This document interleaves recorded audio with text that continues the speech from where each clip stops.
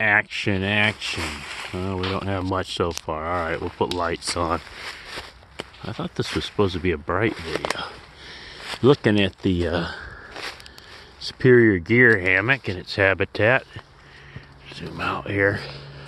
It's a favorite grove of oaks. And, you know, we shouldn't bottom out too bad tonight, you know.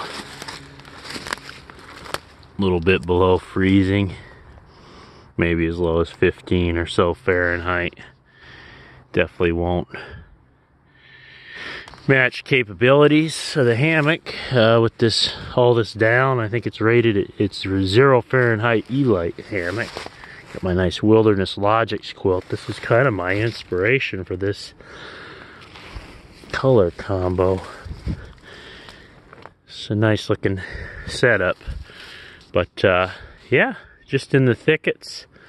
A real nice moon out there, and thickets in the Midwest. Some really nice, let's get the spotlight on.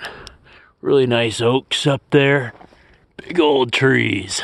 Ah, the air is fresh.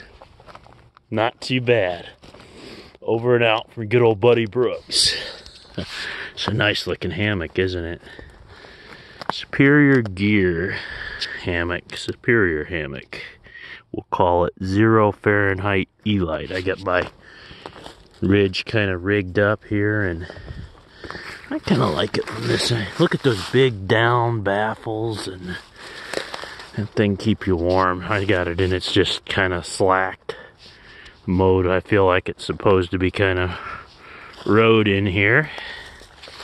Yeah, I don't know. I kind of been stuffing both things in this schnozzle lately, but you could kind of stuff this thing however you can figure it out. I mean, it is kind of big because it's got all, you know, you're talking a 0 Fahrenheit deal here. Got an extra sleeping bag to tuck into my Livin'Large quilt here, so I stay pretty darn warm though.